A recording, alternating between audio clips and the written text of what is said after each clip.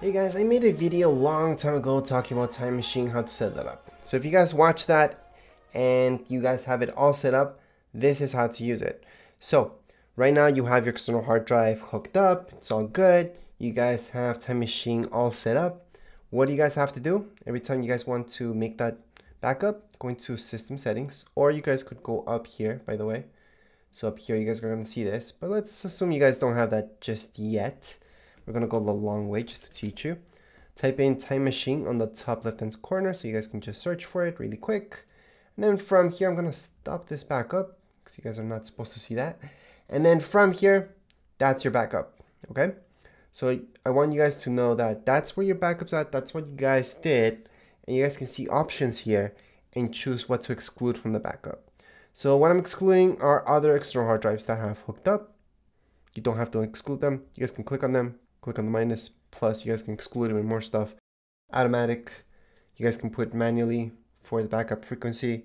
For me, it's every hour whenever I have it hooked up. I don't have it hooked up the whole time, obviously. I only hook it up just to make the backups. But anyways, right now that you guys see this option right here, we're going to go ahead and right click on this option. So I'm going to right click. I'm going to see backup to Time Machine now. And now it's going to do that backup.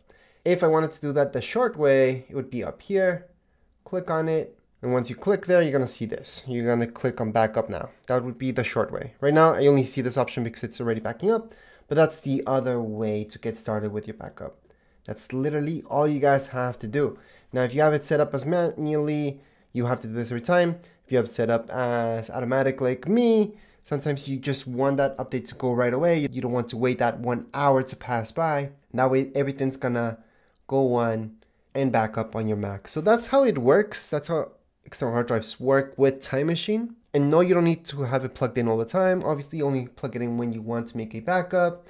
Don't unhook it. Don't, just eject it in the middle of a backup. And once you're done your backup, you guys can go into your Time Machine, right click on it and eject Time Machine. That you can do. And then you can unplug your external hard drive. But other than that, that would be it for this video. If you guys have any questions, comments, you guys can write down here in the comments area. Don't forget to subscribe and like. Thank you.